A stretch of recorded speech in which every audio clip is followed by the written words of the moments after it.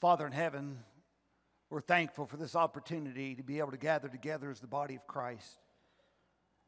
And having Christ as our head, we humbly bow in submission. And God, we ask for you to attend to the preaching of your word with power and anointing. That you would fill your messenger with your spirit. And that we would hear from you, O Lord. I pray for every mind to be attentive, for every ear to listen, for every heart to be receptive. And I pray that we would receive the word of God as the word of God and not as the word of man. We ask you these things in Jesus' name. Amen. I'd like to invite you to go ahead and open your Bibles this morning to Luke. Luke chapter 1. As we continue a new Christmas series entitled Jesus. The subtitle for this morning's message is, "What Child is This?" That's the answer question we are going to answer this morning. What child is this? Our passage will be Luke chapter 1, and starting there in verse 26, and we are going to make our way through verse 38. However, the main portion of our message today will deal with verses 32 and 33. Here's what the Word of God says.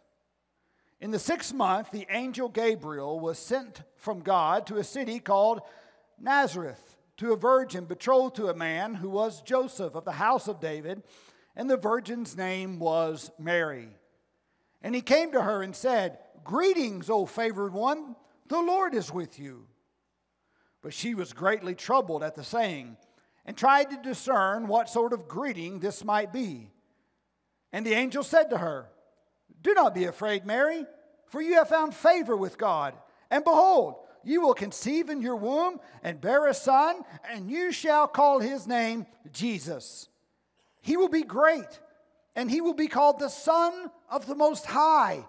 And the Lord will give him the throne of his father David, and he will reign over the house of Jacob forever, and his kingdom there will be no end." And Mary said to the angel, "How will this be, since I am a virgin?" And the angel answered her, "The Holy Spirit will come upon you, and the power of the Most High will overshadow you. Therefore the child to be born will be called Holy, the Son of God. And behold, your relative Elizabeth, in her old age, has also conceived a son, and this is the 6th month with her who is called barren. For nothing is impossible with God, Mary." And Mary said, "Behold, I am the servant of the Lord. Let it be to me according to your word." And the angel departed from her. Most of us in here this morning know this name, John Newton, the author of Amazing Grace. John Newton was a rough, dirty sailor with a foul mouth and an appetite for rotten living before he came to know Christ. He hated life, and life hated him. He was a captain of a slave ship. Then someone placed in his hand a copy of Thomas Kempis' The Imitation of Christ, and he read it. He also had the gift of a good mother who told him about Jesus even from the time when he was young. And then he was saved. After his salvation, he went all over England sharing his faith well past the age of retirement as an old man. He would have to have an assistant go with him as he traveled from pulpit to pulpit on Sundays, preaching the Word of God, old in age, nearly blind, and spoke with a whisper. But nothing could keep him from preaching while he still had breath. One Sunday, while delivering his message, he repeated the sentence, "Jesus is precious. Jesus is precious." His helper whispered to him, "Oh, Mr. Newton, you've already said that twice." Newton turned to his helper and said loudly, "Yes, I have said it twice, and I am going to say it again.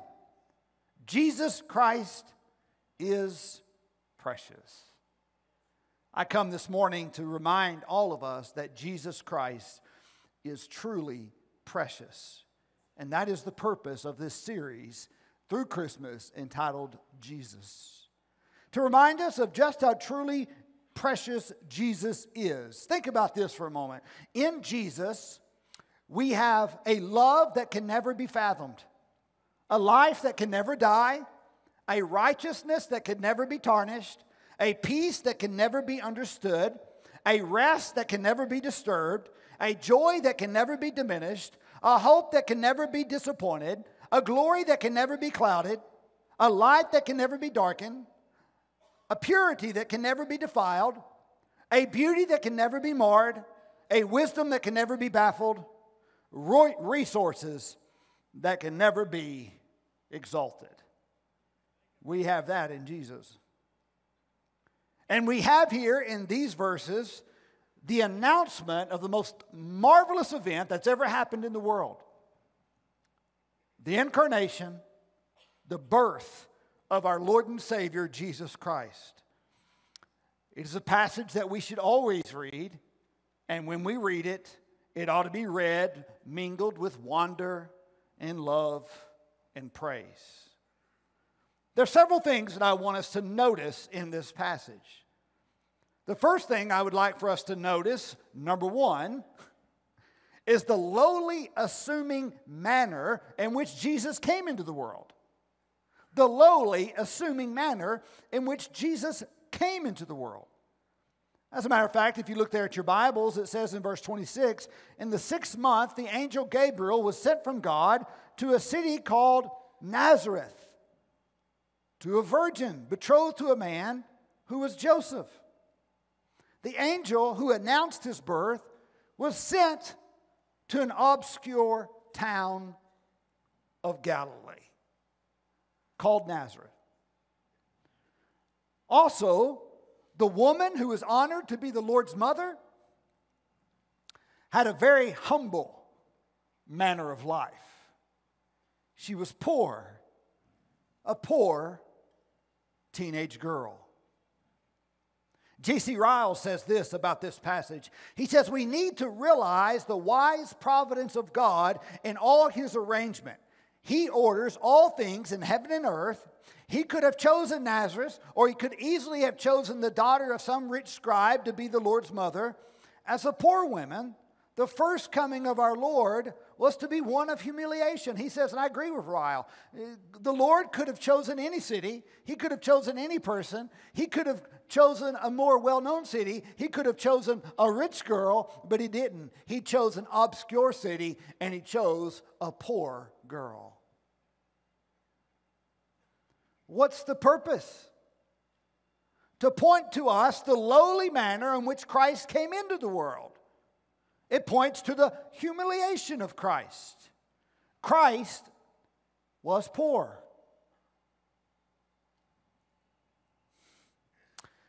Let us beware of despising poverty. I'm going to let that one sink in for a moment. Let us beware of despising poverty in others, and of being ashamed if God so lays poverty on ourselves. This is the condition for which Jesus voluntarily came into the world.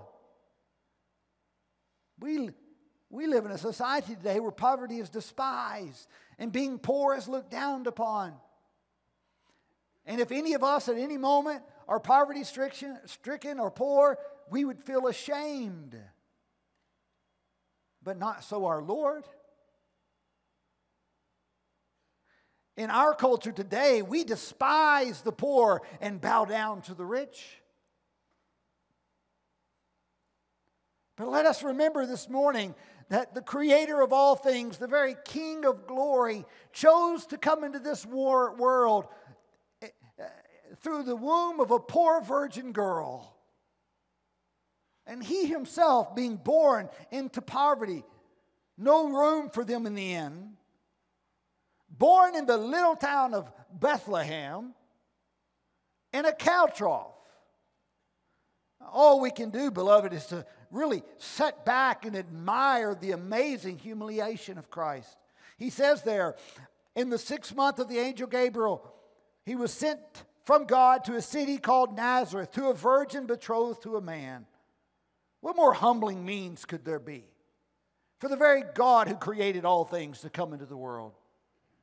So please take note of the lowly, assuming manner in which Jesus came into the world as we answer that question, what child is this? Think about this. St. Gregory said, speaking of Jesus, he began his ministry by being hungry, yet he is the bread of life. Jesus ended his earthly ministry by being thirsty, yet he's the living water. Jesus was weary, yet he is our rest. Jesus paid tribute, yet he is the king. Jesus was accused of having a demon, yet he cast out demons. Jesus wept, yet he wipes away tears.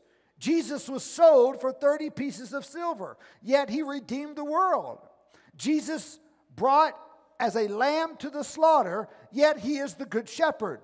Jesus died, yet by his death he destroyed the power of death.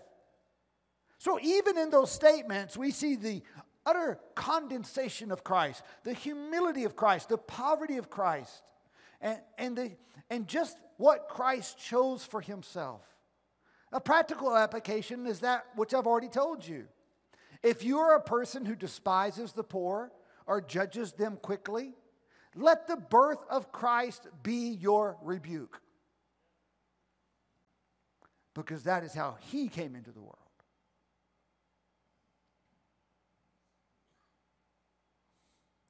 This Christmas season, let us remember the poor. Jesus says, you shall always have the poor among you. They shall not be despised. They should be honored. Because it reminds us of Christ and his humiliation. So we first see in this passage the lowly, unassuming manner in which Jesus came into the world. Who is this child? We know he's humble. Secondly, I would like for you to take notice the glorious, awe-inspiring account of the way Jesus was announced. Look, we go on to read. The angel Gabriel appears to Mary.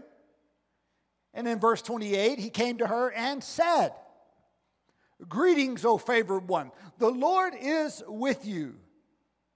But she was greatly troubled at the saying and tried to discern what sort of greeting this might be. And the angel said to her, do not be afraid, Mary, for you have found favor with God. And behold, you will conceive in your womb and bear a son, and you shall call his name Jesus. Now here we go. Notice the glorious, awe-inspiring account of the way Jesus was announced. Here it is. He will be great. Do you see that there in verse 32? He will be great. Every aspect of this announcement has deep meaning, and we ought to pay close attention. We know that Christ is great. Why? Because he has provided for us a great salvation. The Gabriel said, he will be great. He will die upon the cross for the sins of the world. And he will save people to the uttermost from every tribe, tongue, language, and nation. He will be great. He will be a greater prophet than that of Moses. And he will be a greater high priest than that of Aaron. He shall be great. For he is the prophet, the priest, and the king. Notice what Gabriel went on to say. He shall be great, and he shall be called the Son of the Most High. Jesus was the Son of the Most High before he came into the world. He's equal to the Father. He has always been equal to the Father throughout all of eternity. He says, he shall be great, and he shall be called the Son of God. Gabriel is saying the very one who is coming, the very one that you are going to give birth to, is God incarnate. The second person of the triune Godhead. The one who is infinite and eternal. The one who is transcendent. He is high above us. He is other than us. He is all-powerful, omnipotent, omniscient, omnipresent, sovereign, providential, King of kings, Lord of lords, the very one who spoke the world into existence, the very one who hung the stars in the sky, knows the galaxies and the number of hairs on the heads of every man, woman, and child. The one who provides for the lilies of the field, the birds of the air, and calls the deer to give birth in the wilderness. Who provides for the fish of the sea. The very one who created you and me. The eternal Son of God will come into your womb and be born from you. Can you imagine God being in the womb of a woman? A poor teenage girl?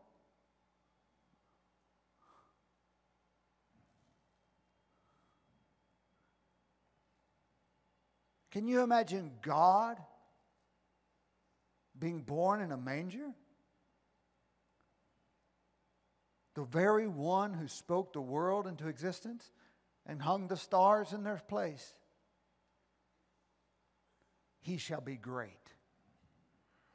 He shall be called the Son of the Most High God. We see the glorious, awe-inspiring account of the way Jesus was announced. We saw the lowly manner, and the lowly manner points us to his humility. Now we see his majesty. Notice what he goes on to say. And the Lord shall give him the throne of his father David. He'll reign. He's coming to usher in the kingdom. The king is coming, and he's coming through you. And through his coming, his first coming, he will usher in the kingdom of God. And one day, ultimately, his kingdom will be realized when he returns for a second time. So we look and we saw the lowly manner by which he came, pointing to his humility. And now we see the glorious, awe-inspiring account of the way Jesus was announced. He is majestic, awe-inspiring. We abuse this word.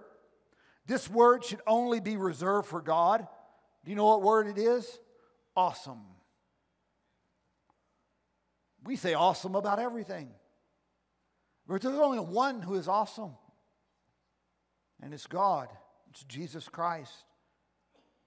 So we saw the lowly manner by which he came. We saw the glorious account by which he was announced. And then number 3, we see, I want you to take notice of the powerful, eternal majesty of Jesus' glorious reign. I know that's a mouthful, but that's the way the Lord told me to give it to you. The powerful, eternal majesty of Jesus' glorious reign. Look at what he says. He shall be called great. He shall be called the Son of the Most High. The Lord shall give him the throne of his father David. Look here, verse 33. And he will reign over the house of Jacob for how long? Forever. And his kingdom, there will be no end. Hallelujah. The kingdom of Jesus shall have no end. Before his glorious kingdom, the empires of the world will fall. They will go down. And they will pass away. Great nations and cities like Nineveh and Babylon and Egypt and Tyre and Carthage, they shall come to nothing. One day, every knee shall bow and every tongue will confess that Jesus Christ is Lord of lords and King of Kings. Make no mistake, the kingdom is now. But the ultimate realization of that kingdom will take place at Christ's second coming. There's no reason for us to be ashamed of our Master. Maybe in the first part of this message, we might think, shame. To think that we follow someone that was born in such poverty, poor, had no place to lay his head. What kind of Messiah, what kind of Master, what kind of God, what kind of Lord? But we see now there's no reason for us to be ashamed of our Master. You see, because we are on the conquering side, just as He is. Notice what these verses teach us. That Christ came. He's humble. He's majestic. He's King. And right now, we carry our cross as we follow Him. Indeed, we do. We carry our cross as we follow Him.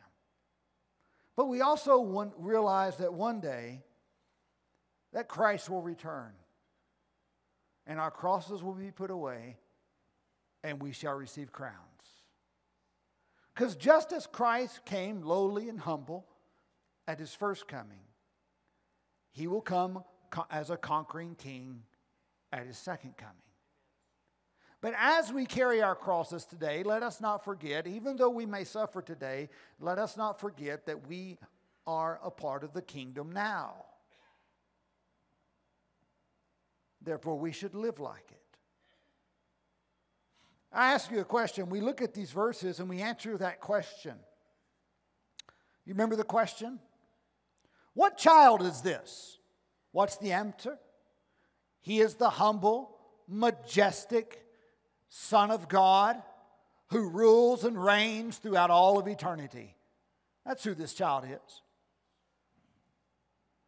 What's the proper response to Him? There's only one proper response, and that's worship. We are to worship Him. In the birth narratives, we see the shepherds coming to worship. We see the wise men coming to worship.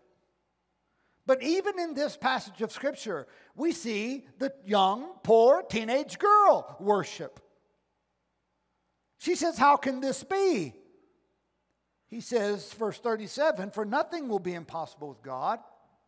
Mary responds in worship. She says, "Behold, I am the servant of the Lord. Let it be done to me according to your word." And the angel departed from her. And then notice the Magnificat, verse 46. Notice her worship. And Mary said, "My soul magnifies the Lord, and my spirit rejoices in God my Savior. For He has looked on the humble estate of His servant. For behold, from now on all generations will call me blessed. For He who is mighty has done great things for me. Holy is His name. His mercy is for those who fear Him from generation to generation. He has shown strength with His arm. He has scattered the proud in their thoughts of their hearts. He has brought down the mighty from their thrones and exalted those of humble estate. He has filled the hungry with good things, and the rich He has sent away empty. He has helped His servant Israel in remembrance of His mercy. And as He spoke to our fathers, to Abraham, and to his offspring forever." And Mary remained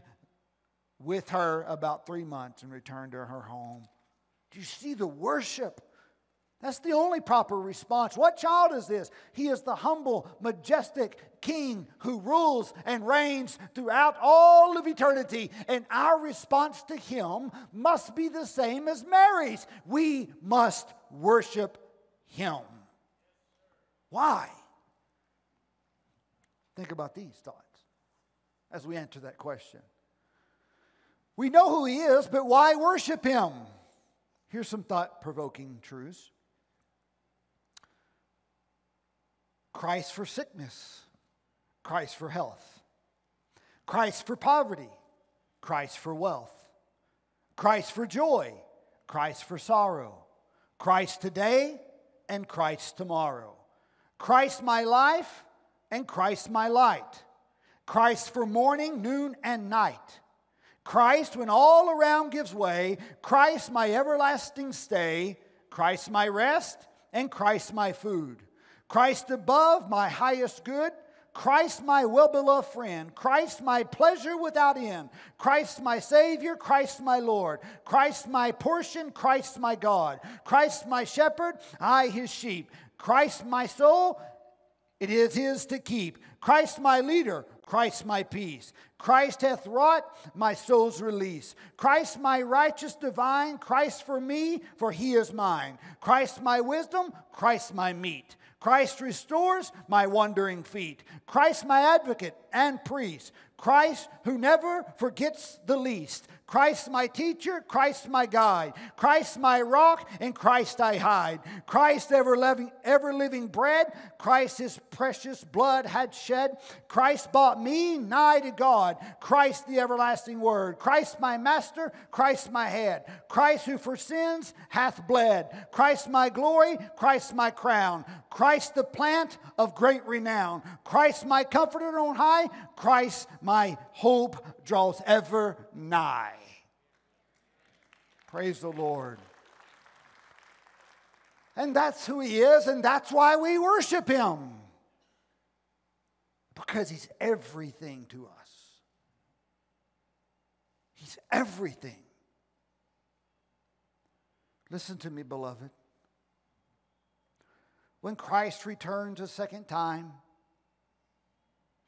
every earthly pursuit and possession will appear vain. It will be indifferent whether you are rich or poor, successful or disappointed, admired or despised. But what is important is that you have, listen, what is important is that you have mourned for sin. What is important is that you have hungered and thirsted for righteousness. What is important? That you have loved the Lord with sincerity. What is important is that you have gloried in his cross. What is important is that you have invested into his kingdom. Worship him.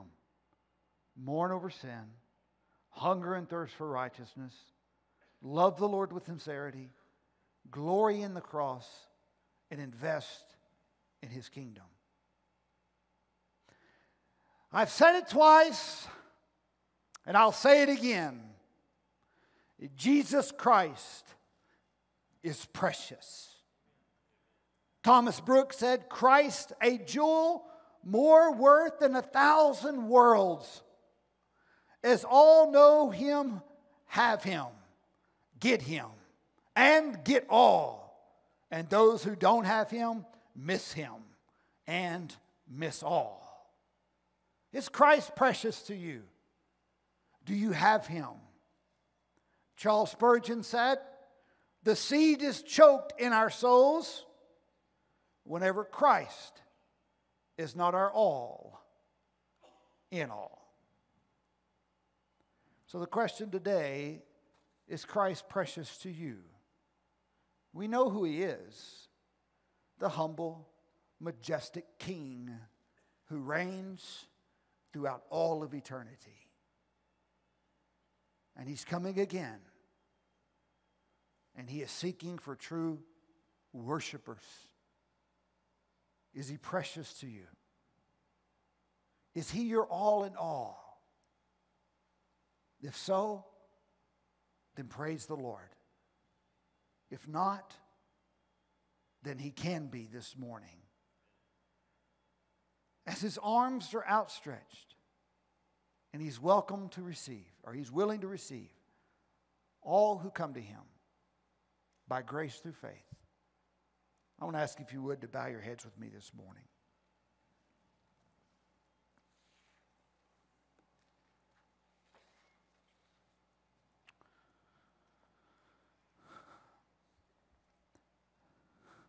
Perhaps you're unsure of your salvation, or you know you've never trusted in Jesus Christ as your personal Lord and Savior. You say, Pastor, I want to. I know that I need to. Then I would plead with you right now. I would implore you. I beg you to surrender your life to Jesus right now as your personal Lord and Savior. He is the humble, majestic, glorious King who reigns forever and ever throughout all of eternity. And the only proper response is to worship Him. And you do that first by surrendering your life to Him.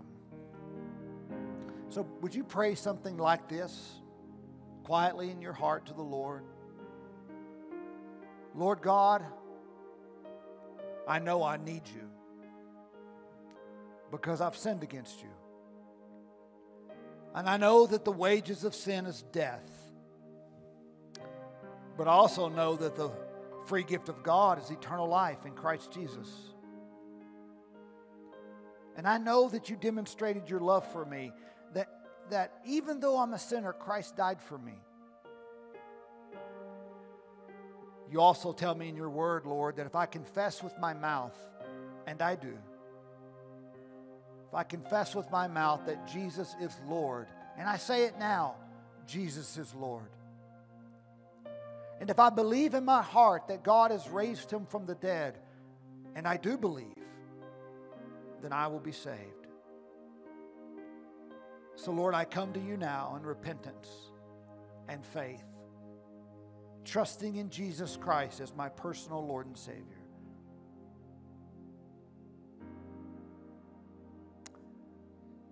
Here in a moment, I'm going to ask everyone to stand. And if you prayed this morning to trust in Jesus as your personal Lord and Savior, would you walk up and let me know, or let Jerry know, one of our other pastors, and let us know about your decision today so we can pray with you. Others, maybe you just want to come to the altar and kneel before the Lord. Maybe you've had a wrong view towards the poor or those in poverty, and you just want to come bow before the Lord and say, Lord, forgive me. Or maybe you just want to come and worship Him. Bow before your King, your humble King, your majestic, glorious, eternal reigning King, and just worship Him. Whatever the Lord leads, you obey. Lord, we commit this time to you right now in Jesus' name. Amen. Would you stand and come as the Lord leads?